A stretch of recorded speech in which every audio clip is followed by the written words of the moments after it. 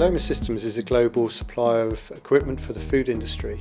We supply machines to companies who want to check for quality of the product going down the production line. So this is looking for contaminant or checking for the weight of product or even looking for real foreign body detection, which we use our X-ray machines for. So we have 10 sites globally, and 4 of those are actually design centres. So we use Solidworks mechanical 3D CAD as well as PDM Pro, and we also now use Solidworks electrical. For Loma, we felt Solidworks was the best fit in terms of flexibility and mechanical design. I think with our new X-ray product, being able to visualise all the space and fit all the components before we actually cut any metal was a huge benefit to us.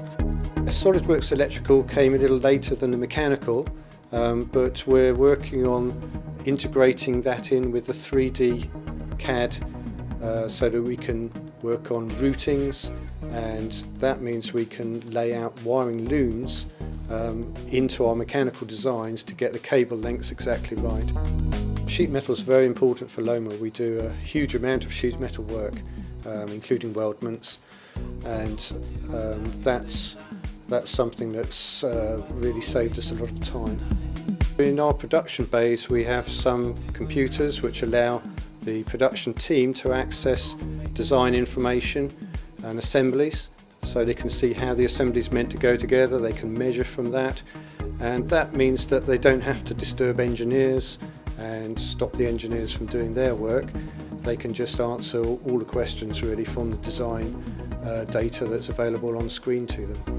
Spatial awareness inside the cabinet is quite important. You know, for the X-ray generator we need space for the aeration of that to keep it cool, and it's much more easy to visualise what goes on inside the cabinet with a 3D package.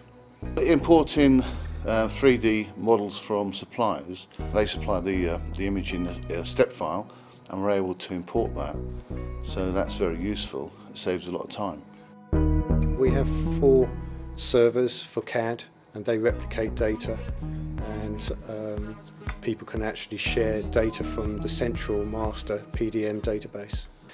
So suppliers can actually access through a web portal our PDM system, and through a system of drawing, issue and control. That means that we can give them access to only approved drawings and drawing data.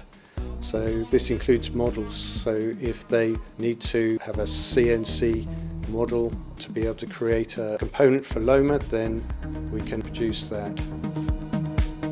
We're looking at implementing a new ERP system, and we'd like to integrate our new ERP with the PDM and the bill of materials in mechanical Solidworks. So that means we'd have a bi-directional link of information for bills of materials.